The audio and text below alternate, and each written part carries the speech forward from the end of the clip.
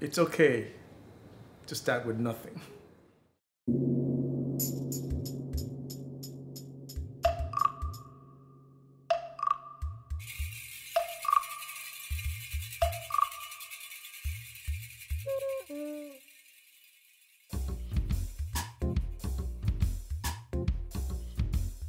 After I've been doing these large drawings and murals and things like that, I thought, well, maybe I should bring it back to the studio and do, a large piece. So I went out and bought,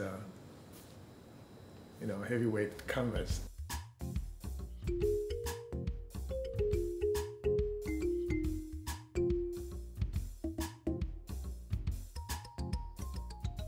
I decided maybe I should do another one, and I have spread out the canvas on my wall for about 3 months now, and the idea just wouldn't come. And so I really haven't been. I kept doing some other smaller work, small drawings on paper, just to keep feeding sort of the idea in a very ambient way. I have this philosophy about my work. Sometimes it's okay to start with nothing. Sometimes it's okay to just just stop making sense and just flow.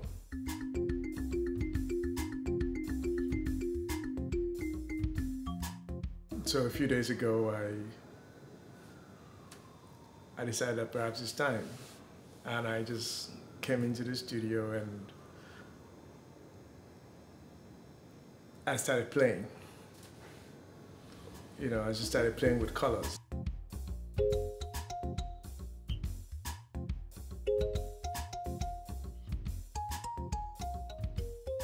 The brushstrokes were free, and as much with this kind of painting, sometimes what I do is I start by trying to excavate my own work. All those little details you see in my drawings in the background are actually sources for other compositions that when I tap into them and make them large, they form other works, other abstract pieces that I make. And some of them could form a whole lot new ideas and so on. So that was the basis for this piece here. So I started out just playing with lines and throwing colors on the canvas and playing with red lines and so on. And that was one of the things I wanted to also do differently. Was most people know my work as having this black drawing lines. This time around, I wanted to draw with red. So I started out doing that with colors and so on. And the more I explored it, the more it just started coming together.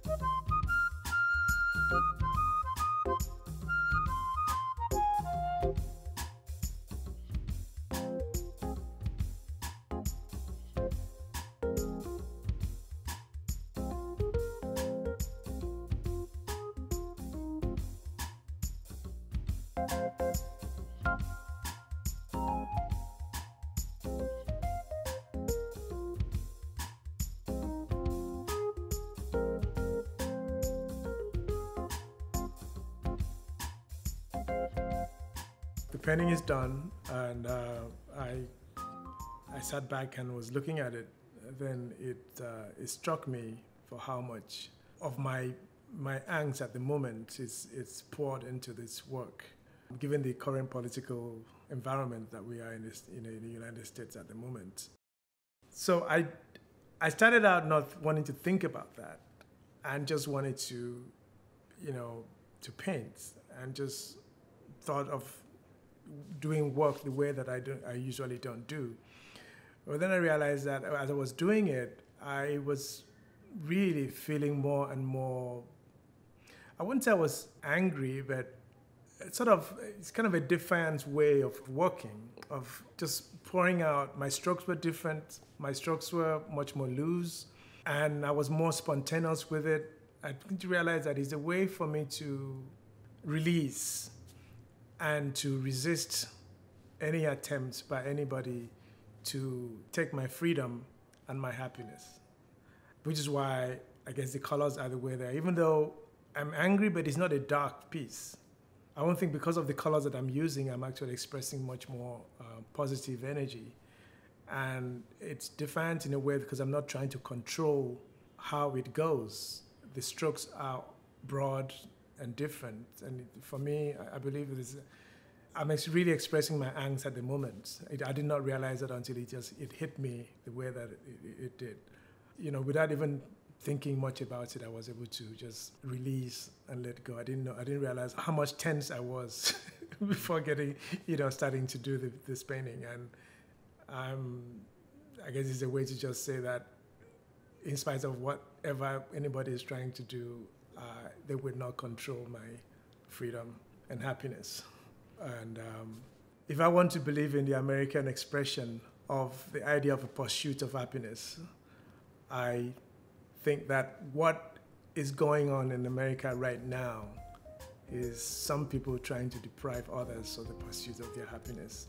And I think that what I did, looking back at the work that I've made, is to try to resist that, try to resist anyone taking that away from me.